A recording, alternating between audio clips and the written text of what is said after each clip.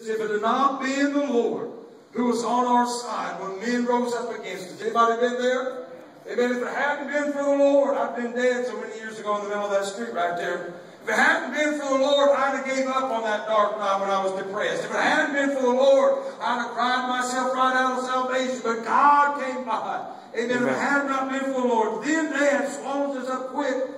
When the wrath was kindled against us, then the waters had overwhelmed us. The stream had gone over our soul. Then the proud waters had gone over our soul. Blessed be the Lord. I believe David's getting a little excited right now.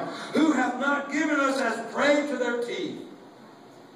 Our soul is escaped as a bird out of the snare of the fowlers. The snare is broken, and we are escaped. Our help is in the name of the Lord, who made heaven and earth. Thank God. Thank God for Jesus. Thank God that I don't rely upon my own authority, my own knowledge, or my own personality. I'm thankful as much as I love Brother Tony. I'm glad that he's not the one that's sustaining me. He's not the one keeping me, because he's going to fail me eventually. But I know one that has stood the test. I know one that's tried and true. I know one that said, hey, I was dead, but I'm alive, and I'm alive forever. I know one who went down into the pit of hell and took the keys of death, hell, and the grave. I know the one that stood up and rose with healing in his wing and said, all power is given to me. And I'm serving the one that the Bible says, one of these days, that at the name of Jesus, every knee is going to bow, every tongue is going to confess, everybody's going to, one of these days, that old devil that's been so hard on us is going to be drugged, kicking, and screaming into the portals of heaven. The one that has rejected Christ,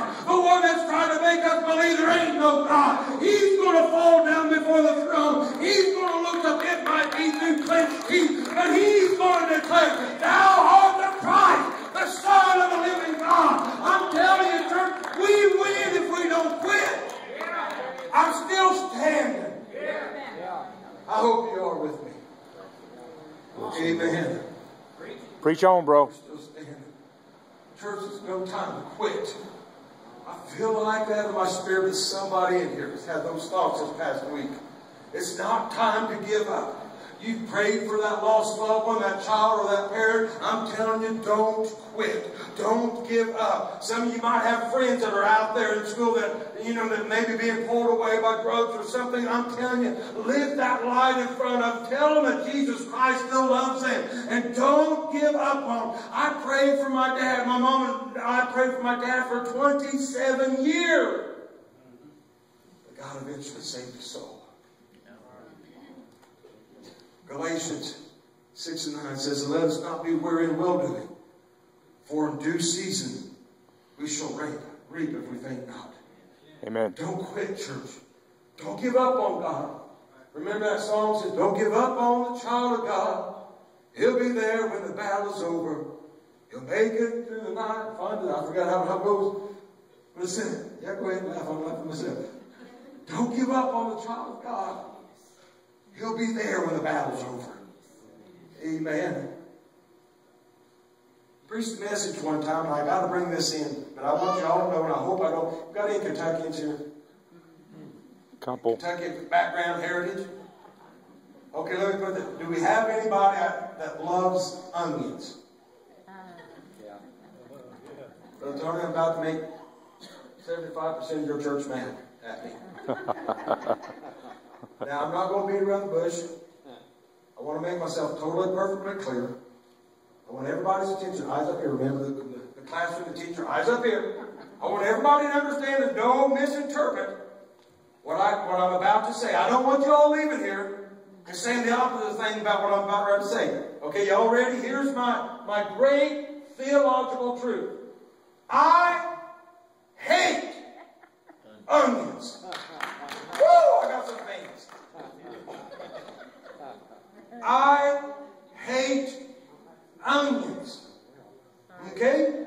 Anybody still a little fuzzy on that one? I've slowed it way down so you can get this point. I preach against onions.